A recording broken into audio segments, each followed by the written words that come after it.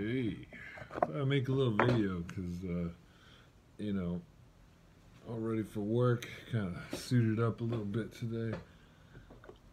And I wanted to review this new little cup here. Yeah, it's my cup. It's a Yeti 10-ounce cup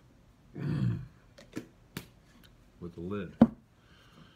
I think people call these tumblers. I don't know, I don't really like that word, but I guess you could call it that. The 20-ounce probably looks a little more like natural, but see, I like a small cup of good coffee. That's what this is for. So it's smaller, but I don't know. I kind of like the smaller one. I mean, I don't drink really 20 ounces of anything but water. So, not that I'm better than anyone else or anything, but, you know, kind of. So, the cup, it stays warm for, I mean, it really does stay warm for a while.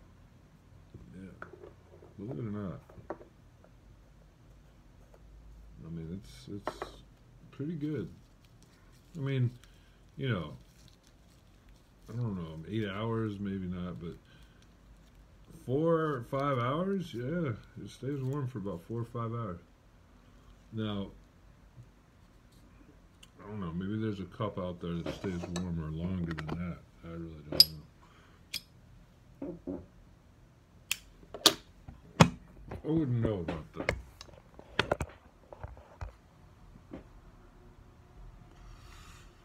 But, yeah. Ooh, I gotta go.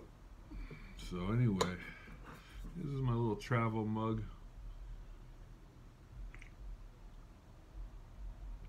It does stay hot a while, and I like the lid. It's got this easy, like, kind of lid. Now, if you turn it upside down, it will leak a little bit, but it doesn't, not gonna, like, lid's not gonna pop off or anything like that.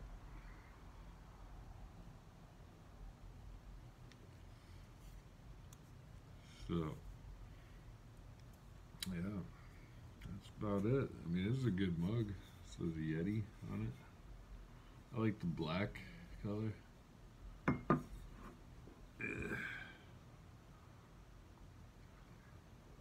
I think the little 10-ounce one is nice for, like, if you like espresso or cappuccino or it's real strong coffee. You know, 10 ounces of coffee is, that's a healthy amount, really. All right, well, time to go to work.